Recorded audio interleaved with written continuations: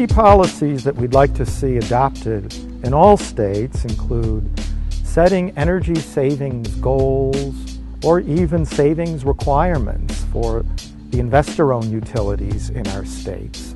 Utilities tend to do better when they're told by their regulators that they're expected to help their customers save energy if it's the most cost-effective resource, and do that before building a more expensive new power plant. We also think it's important to get the incentives right for the utilities so that they're not harmed financially when they help their customers save energy. So there are strategies so that utilities are guaranteed their fixed cost recovery independent of how much energy they sell, so that even if they're selling less energy, they're not hurt financially. So just to interrupt you for 1 second, so that's always really confusing, I think, to the consumers that, yeah, you look at the utility, they make money by the power they sell. So how does that fit with this? Right.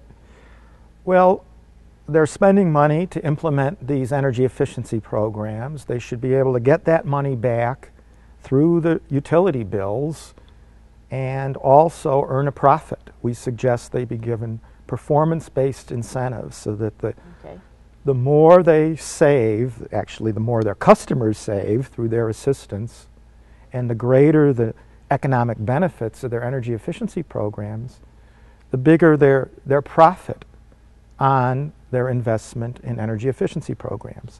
So they should get cost recovery from all ratepayers, plus a profit, depending on the performance of the programs, instead of building that new billion-dollar power plant. Right. Go spend $500 million on energy efficiency programs, but the utility and its shareholders should be able to recover those costs and earn a profit, just as they do when they build new power plants or build a new transmission line.